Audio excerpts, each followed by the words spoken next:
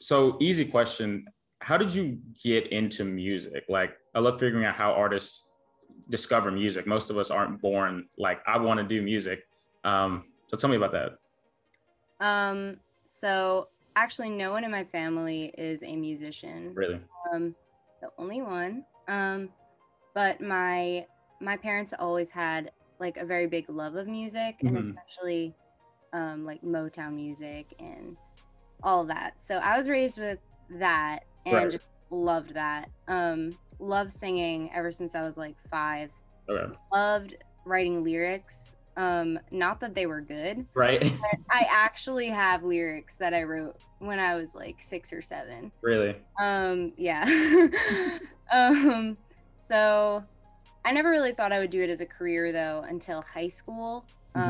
That's when I switched from public school to homeschooling, and I had a lot of time to delve into songwriting and actually producing my songs and like getting them out there. Right.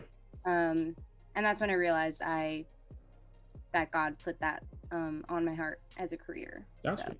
And perfect segue, because the next question was going to be how, I love talking to Christian artists about how you end up saying, I want to mix my religion and my belief in God with my music. Where, like for me, so I'm a rapper, and I used to never listen to Christian rap. I just listened to like mainstream stuff. Like Lil Wayne was kind of my big introduction to rap. So far, far away from Christian hip hop. So there's always like a story about how you go from listening to like mainstream radio type stuff to like, oh, I want to make this music that incorporates my faith. Right. Well,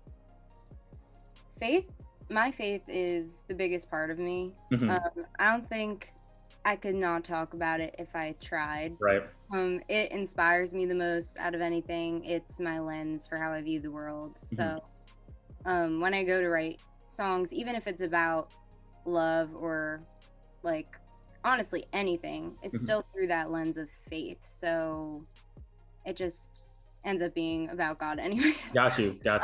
Yeah, but I don't really know what I was going to say after that. Oh, you're fine. So it's funny because, so before I even knew what Christian like hip hop was, or like that was a genre, I used to just write songs, and kind of like what you said, I was just writing from my vantage point, and I grew up going to church.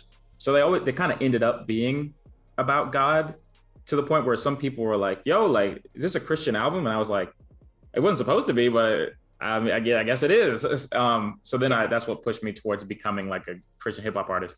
But it's just funny how like we write about what we know and what's in our heart anyway. Yeah. So it's almost like even without the title, your music would still probably have that topic.